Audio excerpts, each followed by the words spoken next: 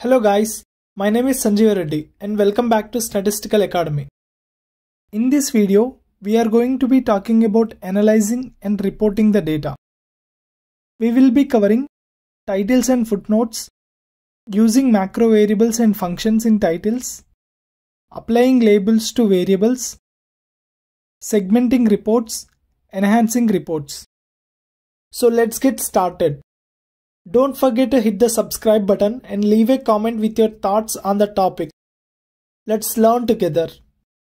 The links for the program and the example datasets I use in this video are in the description below. Now you know how to access, validate and manipulate data in SAS. You are ready to be analyzing and reporting on data. In analyzing and reporting on data, we concentrate on summarizing data by using SAS procedures that we touched on for data exploration. You will also learn how to use titles, variable labels, footnotes, and macro variables to enhance your reports and make them more meaningful. Let us first learn about some additional SAS statements that can be used with any procedure to enhance a report. Title is a global statement that establishes a title for all reports created in your SAS session. The syntax is just the keyword title followed by the title text enclosed in quotation marks. You can have up to 10 lines of titles. You specify a number 1 through 10 after the keyword title to indicate the line number. Title and title 1 are equivalent. You can also add footnotes to any report with a footnote statement. The same rules for titles apply to footnotes. Title and footnote are global statements, and in some environments they remain active as long as your SAS session is active, so that every report you create has the same title. If you wanted to clear the titles and footnotes you specify, you can use the keyword title or footnote with no text. That is called a null title statement. The null title statement clears all the titles you have specified on any line. Macro variables can be very helpful in titles. In this example code, a %let statement creates a macro variable for age that is used to subset observations in the print procedure. It would be helpful to include the filter criteria in title so that it is clear what filter is applied to the results. You can reference the macro variable in the title to do that. Remember, you must enclose the macro variable in double quotation marks so that SAS replaces the macro variable reference with the stored text. Sometimes variable names that follow SAS variable naming conventions might be a bit difficult to interpret, especially for someone who isn't familiar with the data. Labels are an easy way to enhance a report with more descriptive variable headings. You start with the keyword label and then list the variable name, an equal sign, and the label string enclosed in quotation marks. A label can be any text string up to 256 characters, including spaces and special characters. You can label more than one variable in a single label statement. In this example, proc means output, the label is listed as a column in the results. Proc means procfreak and most other procedures automatically display the labels in the results. But procprint is an exception, because the main purpose of procprint is to examine the data. Variable names are displayed by default. To display labels, instead you must add the label option in the procprint statement.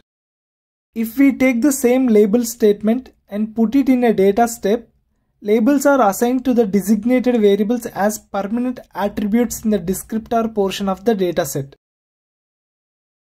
If we run this program and check in the variables tab, when you click on MSRP variable, you can see down below the variable is applied permanently with the label. When you run a procedure that uses the data, labels are automatically displayed in the results. One more way to enhance report is to segment them. You can use the by statement in a reporting procedure to segment a report based on the unique values of one or more variables. To do this, you must sort the data first using the same by variable. For example, suppose we want to run the freq procedure so that we have a frequency report of type of for each value of origin. First, we use the proc sort to sort the dataset by origin. Then we use the same by statement in the proc freq step. SAS treats the observations for each value of origin as a separate dataset and generates the frequency report. In this demo, we will use titles, footnotes, labels, and grouping to enhance a report. So let's look at the cars dataset. I will run the proc print step just to see what we have to start with. So we have the origin, make, model, MSRP, and MPG highway, MPG city. Those are the variables that had been included in the report because of the var statement and proc print. So let's say I would like to enhance that report a bit. Specifically, I would like to look at the cars with prices greater than $50,000 and I would like to group the report by origin. I would also like to provide some titles and descriptive labels for the column headers to enhance the display. So in order to create a grouped report, the first thing I need to do is sort the input data. So before proc print, I'm going to add a proc sort. The input data will be the sashelp.cars dataset and I will create an output dataset named new cars. I would like to group the data by origin and then within origin I would like to order the cars based on the descending car price, that is MSRP. That way the higher priced cars will be at the top within each origin. And I said we also wanted to look specifically at cars with prices more than $50,000. So I will filter the data where MSRP is greater than 50,000. So the proc sort step will create our temporary new cars dataset that is ordered in the groups that I wanted to display in the report. So my proc print needs to instead use the new cars dataset as its input. In order to group the data within my report, I need to add a by statement in the proc print. So I wanted to group by origin. I will add a title to the report. So before proc print, I will use a title statement to add luxury cars. I will add footnote to state that the report generated on 30th Jan 2023 by using footnote statement.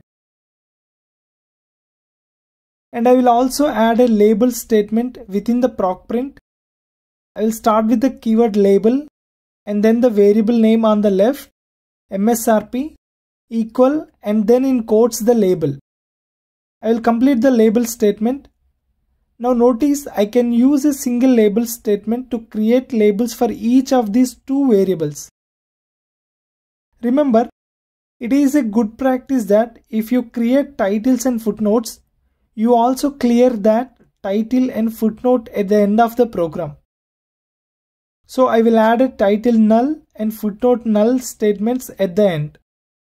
Let us run it at this point and see how the results look. I will check the log first and we notice there are only notes in the results. I look at the results. We can see the title looks good. The report grouping looks great. We have a separate table for each origin and you will notice the MSRP is ordered in descending sequence. Also at the end, footnote is displayed.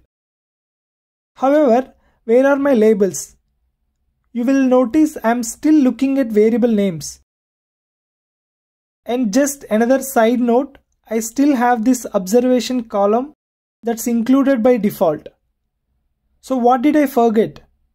Well, I will go back to the code and remember that in the proc print, we actually have to request that labels be displayed in the output with the label option. It's the one procedure that requires the requesting labels be displayed. All other procedures will display labels by default. And to get rid of that obs column, I can use the no obs option. I will resubmit the proc print step and it looks great. My labels are displayed in the report. If you have any questions or doubts, please leave them in the comments below or reach out to me through the mail ID mentioned in the about section of this channel. Thanks for watching and I'll see you in the next video.